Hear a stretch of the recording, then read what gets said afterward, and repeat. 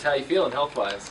I feel all right. You know, had a week of rest, a little bit better than last week. So, yeah, I feel good. Just how close did you feel like you were last week? I was really unsure, and that was pretty much, you know, just the deciding factor. You know, it was wet. Option quarterback. It was just, you know, and it was a must-win game. It was just too much on the line to chance it.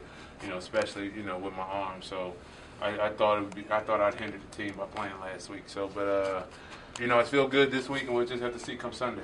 How anxious are you to get there? If I'm able to play, I'll be really anxious. But like I said, it all comes down to how it feels on Sunday.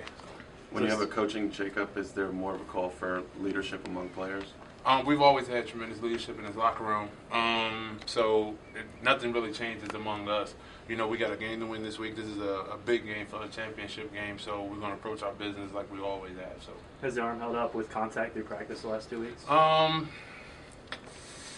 can't really say. You know, some different plays. You know, run pass. A lot of things are different. A lot of deciding factors when you're playing in a football game. So, like I said, come Sunday, we'll just have to see.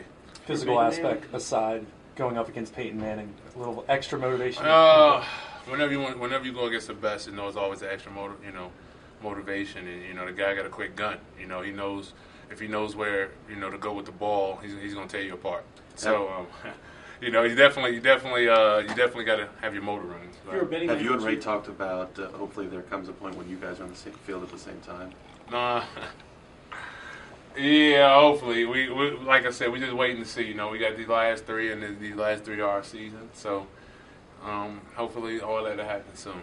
Have you ever been around a team with so many injuries on the defensive end? Say that again? Have you ever been, or since you've been here, have you ever seen so many injuries on the defensive end, especially to key players? I haven't. This is I don't know what's going on. You know, last year, you know, we had some injuries, but definitely not this many. So, but you whatever, you know, it's not the cards you're dealt. It's how you play your hand. So, that it? If you're a betting man, would you bet on your plan? What do you think? If it was Vegas gaming, 50-50 odds, that would be a good, you know, you had the best odds in Vegas, but anything else, I wouldn't know. So we just have to wait and see Sunday. Deuce.